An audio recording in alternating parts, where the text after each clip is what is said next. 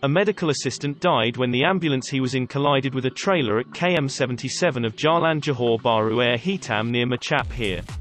Kluang OCPD Assistant Commissioner Loh Hang Seng said the victim, Aidil Hamidun, 27, died at the scene.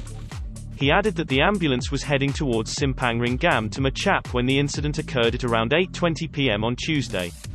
The ambulance had responded to another road accident earlier near SK Sri Machap and was taking two sisters and their guardian to a hospital for treatment. The ambulance hit the left back tire of the trailer, which was turning right to enter a workshop in Simpang Ringgam, and spun out of control, he said on Wednesday. ACP Loh added that the ambulance driver, Othman Gavan, 50, Nursia Hira Halan, 24, Nurshada Halan, 18, and their guardian Sukiman Hassan, 59, sustained injuries while the trailer driver was unharmed. He added that all four were taken to Encik Besar Haja Kalsum Hospital in Kluang for treatment. The case is being investigated under Section 41 of the Road Transport Act 1987.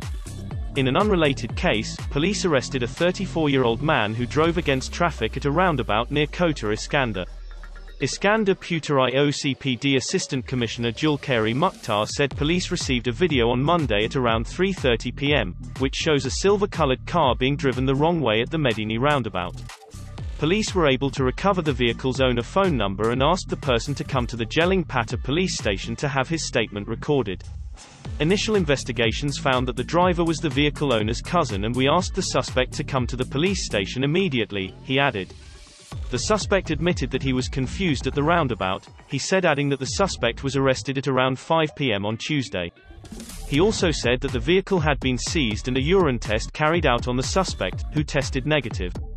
Police have also issued a summons to the vehicle owner for allowing his car to be driven by an unlicensed driver, he said, adding that the case was being investigated under Section 42 of the Road Transport Act 1987.